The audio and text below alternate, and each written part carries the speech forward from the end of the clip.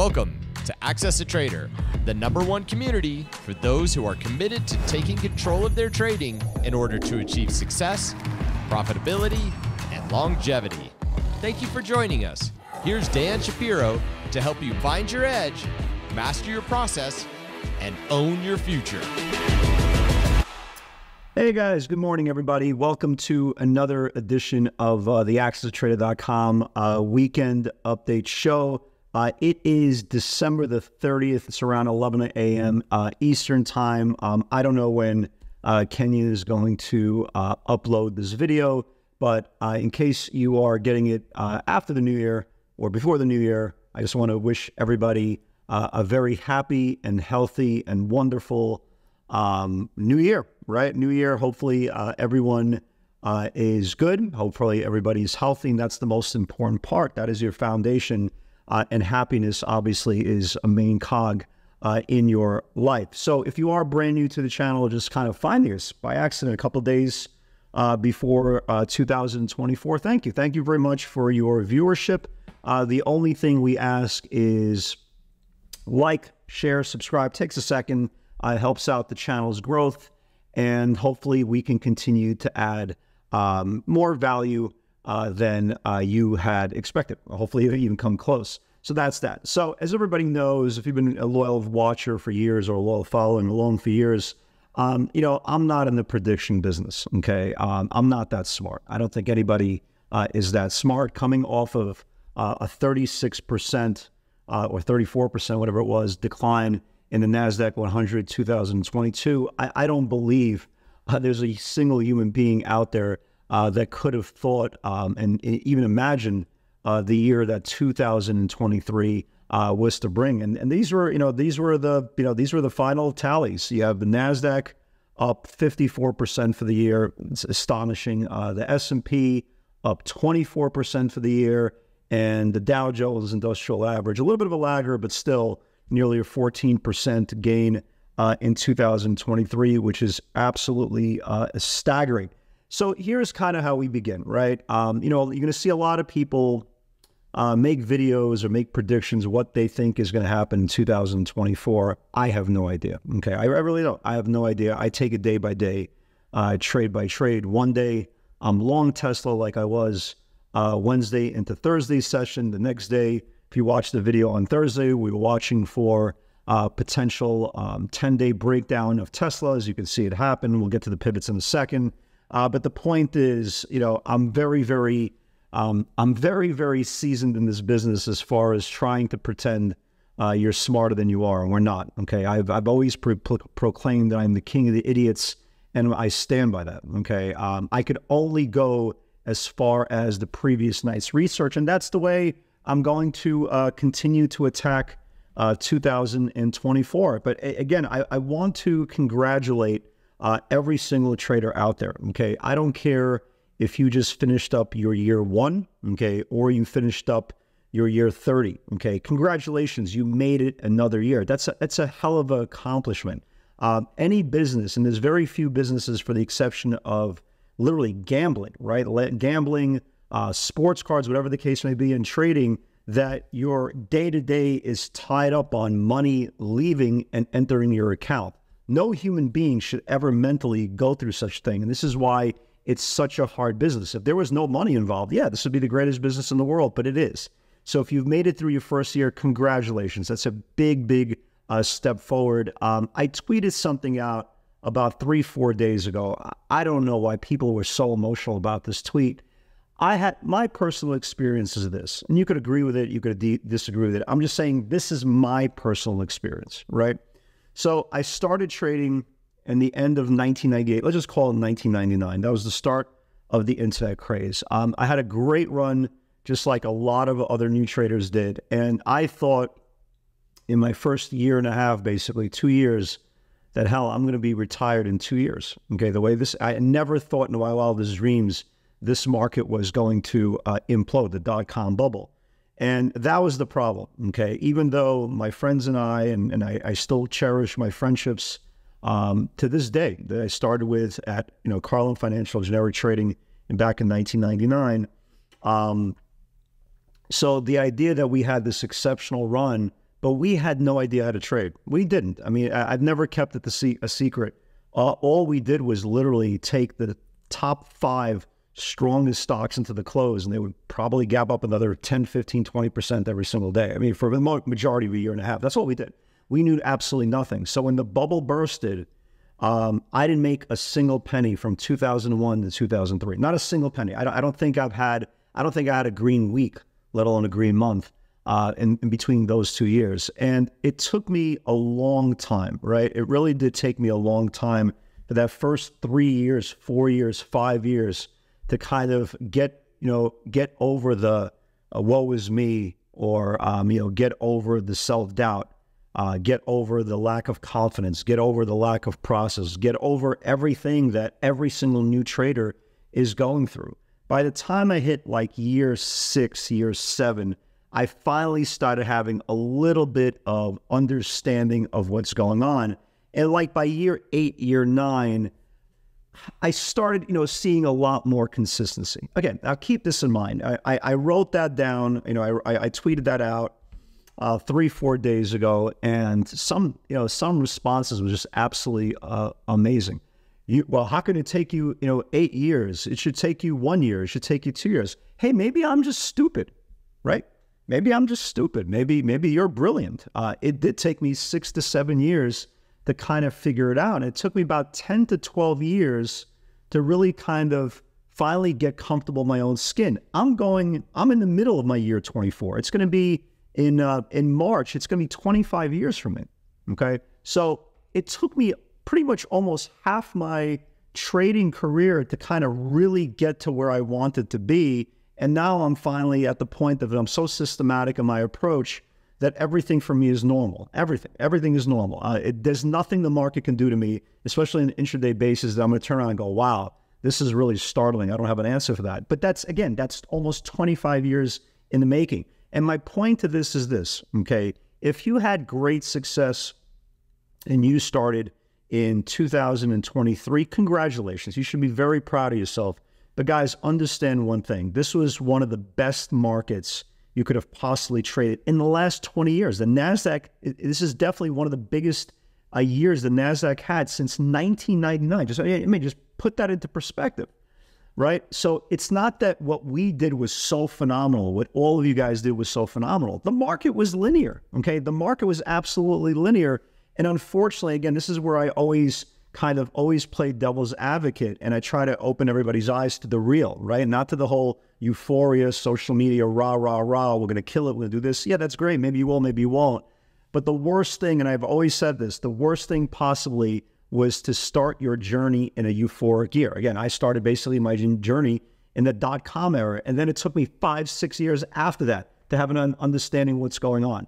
For those of you guys who started in 2020, 2021, remember, it was euphoria, right? What happened in 2022? It was a bear market, and NASDAQ was down 34%.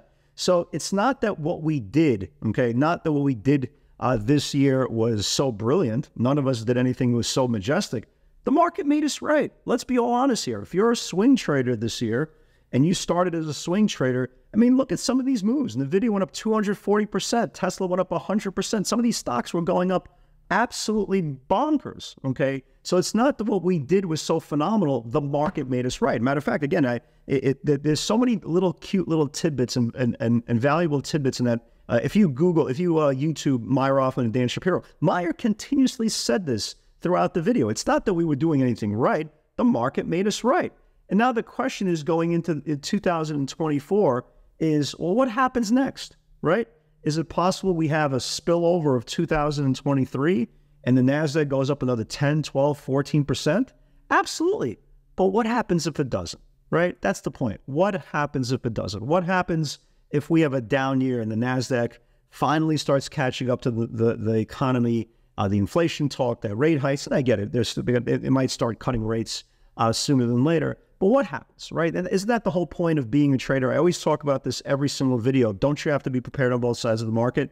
And my question is, did you prepare yourself this year, right? Did you prepare yourself for a potential, hey, backtest? Because think about this. Even if the NASDAQ retraces back 8 to 10% this year, we are still up net 44% from 2023. It's all possible, guys. Everything is on the table. Did we think in 2020 we're going to be locked down for 3 weeks with a pandemic? Right? Everything is possible. But the key is going into this year is I just want you to understand, if you were in year one and you actually did hit the ground running and you did wonderful, congratulations. Take that money, put it aside, take money out for taxes, okay, and hold it for a rainy day. Don't start buying watches and cars and all that nonsense, right? That's the part you go later down the road, right? If that is your cup of tea.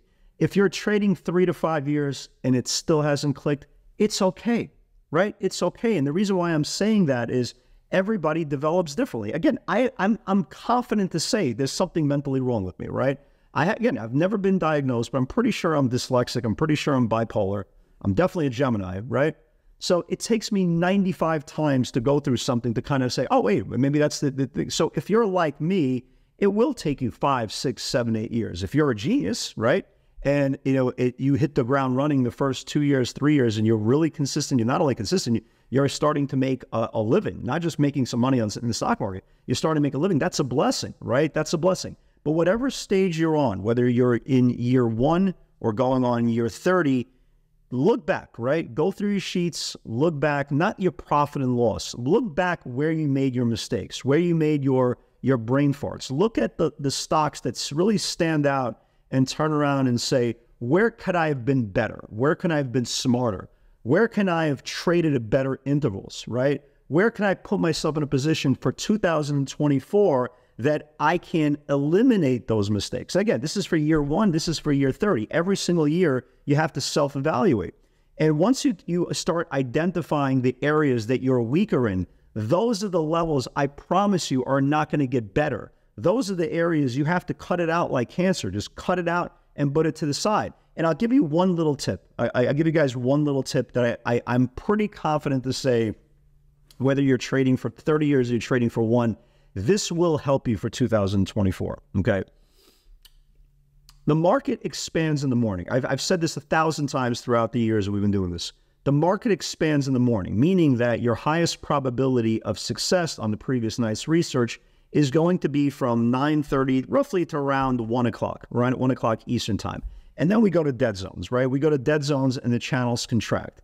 And a lot of times, you'll hear this all the time, a lot of times traders will have a really good morning and turn around and go, wow, I just gave back my whole day. The reason why you're giving back your whole day is people are positioning for the next day, right? The channels are contracting. That means you're not going to get the expansion. You're not going to get that next level of quote unquote chasers to get your stock moving in that direction, unless it's some really exaggerated random day that the market is just going gangbusters. Those days do happen, and afternoons will make you whole. But generally speaking, okay, generally speaking, if you cut out afternoon trading, right, afternoon trading after 1 o'clock Eastern time, you will notice a considerable bump in performance for the entire year, okay? And we've been saying this all the time in the webinar. Whatever setup you like in the afternoon, you're going to love it in the morning. So the afternoon, if the pivot is good for 50 cents a dollar, the next morning it's exactly the same pivot, right? It's exactly the same setup. That same move that just gave you 50 cents to a dollar can give you $3, $4, $5, $6, depending how aggressive the market is. So just a kind of a piece of advice. I know I'm an idiot and all that stuff, but if you do kind of eliminate your afternoon trading, I'm telling you, you're going to see a notable increase in performance for the year. Just try it. Just try it for the first couple of months and see if that plays out. That's one of those things I've been talking about in the last couple of minutes, of omitting things that you can do better, right? Put yourself in a better position to succeed. So going into Tuesday's session, again, I'm just taking it, one day at a time. Let's see where we are when the NASDAQ, number one, the sell-off into Friday. Again, it's very, very tough to turn around and be like, well, now it's a big deal. Maybe that was the top of the market. At least the one thing that we do know is this. You see how Qs stopped at the 10-day moving average after the selling on Friday. And again, I can't put a lot of stock into the little bit of selling on Friday because nobody was around. Okay, just nobody was around. Again, it's a scenario that didn't really happen. I know it really did, but did it really happen, right? So the one area on the Qs that we do have to watch for going into Tuesday's session, because Monday the market is off, is let's keep an eye on that 407.50s area, right, guys? That's the low of Friday's channel. So if the Qs start building below 407.50s, then yeah, the market will start the backtest. Again, is that going to mean, is that going to mean that's it? This is the end of the rally? No, it doesn't mean it. But for Monday's session, the bulls need to hold and need to defend this 407.50 level, because if they don't, yeah, the bears are going to have at least a swinging chance to kind of get their hands in order. If you guys remember on Thursday, that's why we were emphasizing on Tesla. Remember we were talking about Tesla? Watch the 10-day breakdown on Tesla, right? It was the same thing, right? So take a look, right? Tesla stopped at the 10-day moving average, right? We talked about this on Thursday's video, and Friday it confirmed it and went down to the next support zone, right? We talked about the 47.48 level. Look at the low of the day, 247.40s. So if you do a mental screenshot, right? Tesla stopped at the green line,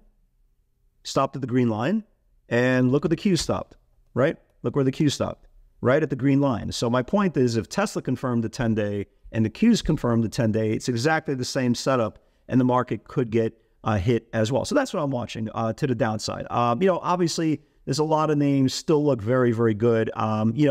Don't try to overread it. Don't try to overanalyze or overthink it. The market, they talk about, how the market does the first week is probably going to give you a clue what's going to do for the rest of the year. I don't believe that. It's the same way as people talking about Friday. Don't trade Fridays, the worst day. Friday's the best day because option expirations on Friday. That means every stock, at least that I trade in the mega cap technology, gets exaggerated. Okay, so there's a lot of wives' tale and myths going on in the market. Don't trade on this day; it's not good.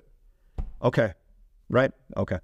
Anyway, so that's that. So don't go read into it. Again, guys, the message going into this year is, if you're still struggling and you're on year 2, year 3, year 4, just remember, everybody learns in a different manner. Everybody is going to develop faster or slower. You're not stupid. You're not dumb. There's no dark cloud ahead of you. Maybe you just haven't found the process yet. Maybe you're just trading something that your experience level or your financial situation is just not letting you thrive. Okay, it's just sometimes as simple as that. And again, this is not a come trade pivots with me, it's going to change your life. No, like I've been saying for years. Yeah, I mean, pivots are damn good for the right person, right? For the right person. That's why I've been saying, hey, listen, if you fit, if you're thinking about pivots, try it out for 30 days. You'll quickly see if it's a right fit to you. Maybe it will, maybe it won't, but that's the whole point. Not everything is the right fit for every single trader. So don't get down on yourself, okay? Keep working, guys. Keep looking at charts. I always encourage traders, try to find go through every single type of process. Trade options, trade equities, trade futures, trade Forex, hell, trade crypto, do whatever your heart desires, but see exactly where you fit in. And one day, whether it's year 1, whether it's year 2, or maybe like a schmuck that I am, maybe finally hit me year 6 or year 7, right? Maybe eventually it will click. But until that does, guys, do not beat yourself up. This is totally normal. The progression is going to be organic. Don't let somebody on social media say you have to make it work within the first 2 years or you should quit. If that's you, that's you. That's fine. If you quit, you quit. That's all everybody's individual journey. But I'm telling you from my experience level, from what I've seen, with my friends, everybody will develop at their own pace, and make sure just keep on working. Start omitting, again, if you got through year 1, start omitting bad habits where your deficiency levels lie. And the most important part is concentrate, have faith, things will click. Let's quickly go through Friday's session. There was only 2 pivots, right? As you can imagine. And we talked about both of them. On the night before, right? Again, we talked about Tesla on Thursday's video. If it lost the 10-day, well, it lost the 10-day 252.71 if it builds below open flush. Here is Tesla, right? Here is Tesla, lost the 10-day moving average, got all this, and went right to the next support into this 247 level, which is going to be very, very important in the next couple of days. The other one was obviously NVIDIA, and again, it keeps on getting rejected off that 500 level, guys. Look what Friday's high was, right? Friday's high was literally 499.97. So this 500 level is going to be absolutely huge for NVIDIA to come. So that's it, everybody. That's it. Again, I want to welcome all the new folks who are joining us, who are coming aboard for the next 30 days to test out, kick the tires of the PS60 theory. Some of you guys are going to absolutely love it. And some of the guys just, hey, it's just not going to be for you, and that's okay as well. The most important part is grow at your speed, grow at your own time. Guys, God bless everybody. Happy New Year to everybody. Stay healthy, stay happy, stay blessed, and I will see you in 2024. Take care.